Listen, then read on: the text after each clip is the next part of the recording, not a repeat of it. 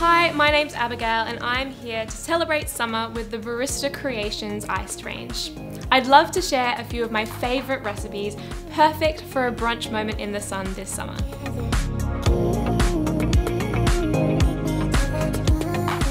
These coffee capsules have been designed specifically to have as a cold recipe. So what I like to do is add the ice before brewing my capsule.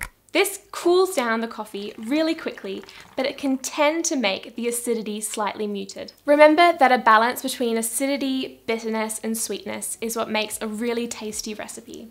Our experts have designed these capsules with this in mind, so they choose the origin and the roasting technique to allow those bright flavors to come out even when tasted cold.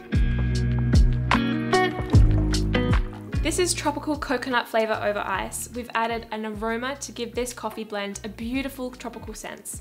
I'm gonna make my recipe now, adding some ice to my glass.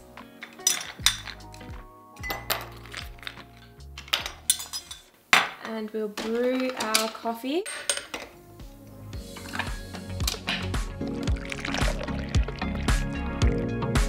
So this smells incredible. You can have it just like this, just black, or I'm gonna add a little bit of coconut drink just to make it a little creamier and smoother. And look at those milk layers forming.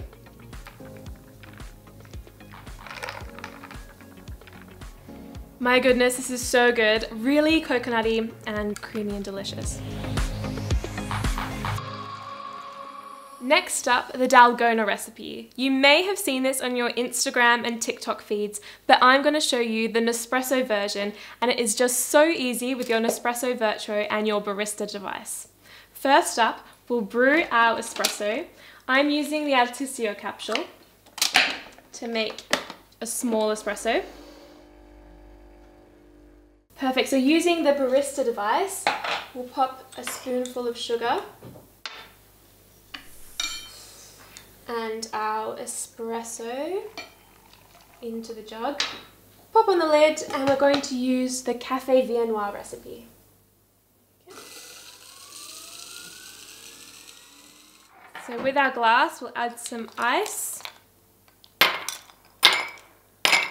and we'll pour some cold milk over the top. And that's finished. And we just pour this on top. And it's created this amazing froth, just like that.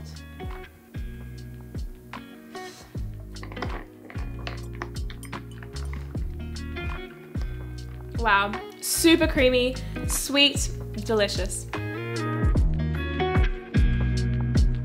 I absolutely love this recipe. There is something about the cold froth from the Arancino that is so satisfying. So we'll just pour some cold milk in there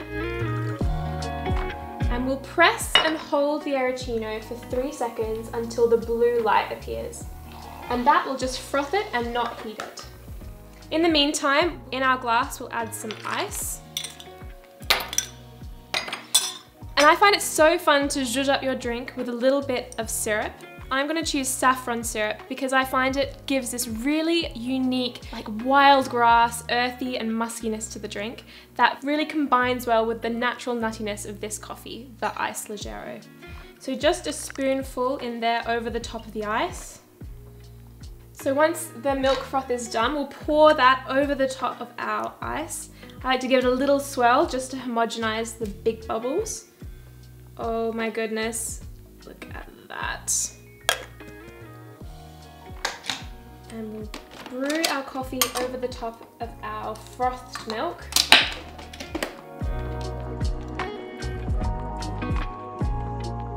And there we go, it's formed this really nice layered effect, and that's because that cold milk is on the bottom, the coffee there, and froth has risen to the top. So we'll give that a mix. And there's amazing earthiness from that saffron that just comes out. Wow, that muskiness from the saffron, the coffee, the milk combines perfectly. And that's my take on an espresso on ice macchiato with a touch of saffron.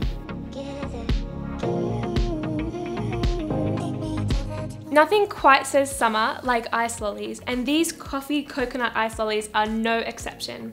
I'm gonna brew my coffee. I'm using ice forte for that beautiful roasted taste.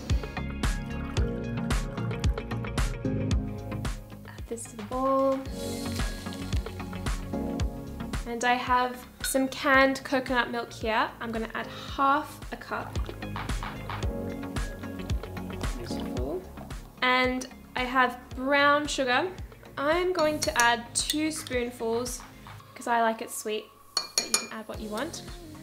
And then we'll whisk it up really nicely. So I'm using hot coffee straight from the machine so it's heated and it warms up and emulsifies the other ingredients. Now we have our molds. So this will make around 4 to 6 depending on how big your molds are. Pour that in there.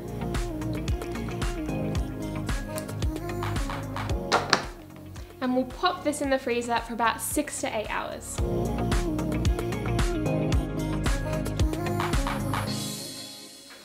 And here are our ready ice lollies. Let's see what they look like. Beautiful. So the dark roasted coffee will combine perfectly with that coconut to give it this really creamy but also fresh ice lolly, perfect for summer. For my next recipe, I'm going to make Nespresso coffee and tonic. Super easy, we'll just pop the ice in the glass and we'll add our tonic on top. So tonic water was actually once used as an anti-malarial because of its quinine content, and that gives it a real bitterness that combines with coffee really nicely, I think. So we'll pop our cup underneath the machine and we'll brew our coffee. And look at those beautiful layers formed. I'm going to garnish this with a straw and some mint. What I like doing with my mint is actually clapping it. And this releases the oils from the mint and you're left with this amazing aroma you can smell from a mile away. And there you go, Nespresso coffee and tonic. So refreshing on a summer's day.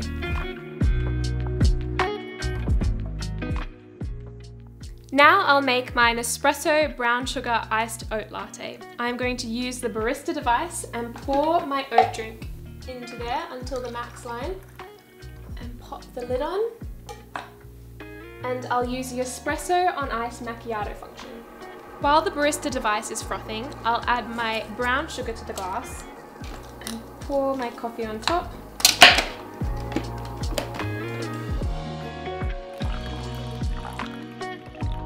I've used the hot coffee over the sugar so it completely dissolves. I'll give that a little stir. And now I'll add my ice cubes.